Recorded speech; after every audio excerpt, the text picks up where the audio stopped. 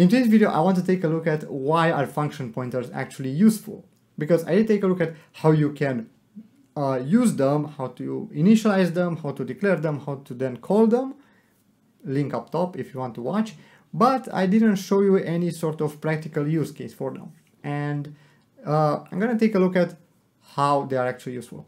First things first, I want to create here a simple example. Let's say we have two functions, right? We have here an int sum, just a function that does summing between two numbers, right? And simply returns x plus y.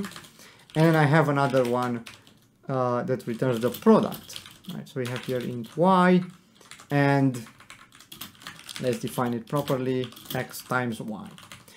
And what I want is just a simple program that takes into random numbers and does something with them. So I'm going to include here time.h, and I'm going to initialize here the random generator, so srand of time of null, and let's say here int a equals rand %100, and let's say int b equals rand %100, and what I want is a simple function that says printf the result of the operation between %d and %d is %d, and these guys are going to be the actual numbers. And I have a, b, and actually have an enter here. It's going to be a, b, and whether we have sum or prod, that depends on something. So we're going to have here sum between a and b. Okay, so that's fine. We have this program, and if I launch this, of course I'm going to get two numbers, so 59 and 32, and they are going to be summed together, so that works properly as expected. If we change it to prod, that's fine as well, right? We're going to get a prod between some pretty big numbers actually, so that's kind of difficult to check, but let's assume that that's the right result. Now, here comes the kicker. What if I have this code, I don't want to change it. I have it inside a library somewhere outside of this project. I want to use it, but I want to change something to it. I want to change the operation, right? So I want it to do everything the same, but this operation has to change, has to be whatever I tell it to be.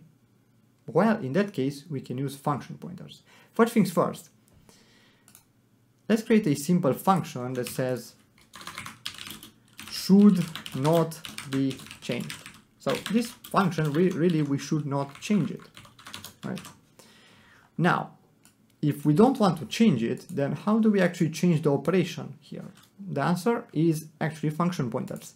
We can have here a function pointer inside the arguments and have it be a function pointer that returns an integer, right? Let's say like that, and let's call it operation. And then it's going to take in two integers. So it does return an integer, it takes in two integers. And if we take a look at the functions up top, indeed, we take in two integers and we return one, of course. So that is the function pointer defined. Then we can, instead of calling prod here, we can call this function pointer with a and b.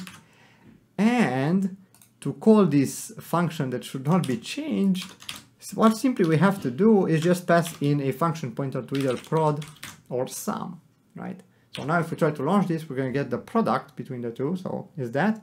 And if we change this to sum, we're going to get the summation between those two numbers. So that is how you can use this, and this is the real basic idea of every use case out there. You have a library out there that needs to do something just a tiny bit different, right? Everything else should be the same, just a tiny bit different here, the operation, and you have to somehow be able to change it, and those this is where the function pointers are used. Now let's take a look at the actual use case. So here on my website I have the handling signals lesson, and in here if we copy the code and take a look at it in the Visual Studio Code, here we can notice that we actually do use function pointers, and this sig action here that we have defined to handle our signal was being passed a function pointer. And if we take a look at it at its signature, well, it's going to be a bit trickier to find it,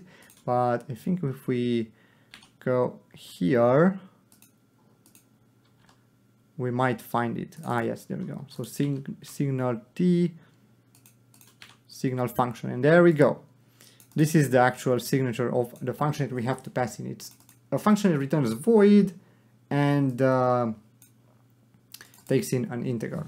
Similarly, for our intro to threads, so intro to threads here, we had a lesson that also started with function pointers. So this code here was actually using function pointers to tell the thread that we started. So here we have pthread creates a thread that executes something, and that something is the function pointer that we pass in here. Of course, this should be actually with a void pointer args maybe, because inside pthread creates the function pointer. Actually, let's go here. The function pointer is defined like so. It does return a void pointer and it takes in a void pointer, right? So these are at least two places where function pointers are used, and there are many other examples that you can find out there. Okay, I hope this was useful. I hope you got an idea of why these function pointers are kind of interesting, and you can do a lot of things with them if you really try it, and maybe this actually sparked a bit of interest in you and you could create a program that makes use of function pointers. That would be cool to see. But otherwise, I hope you enjoyed this lesson, and if you do have any questions, leave them down in comments below or on our Discord server. Again, the source code can be found on our website as you saw before, link in the description below. Take care, bye.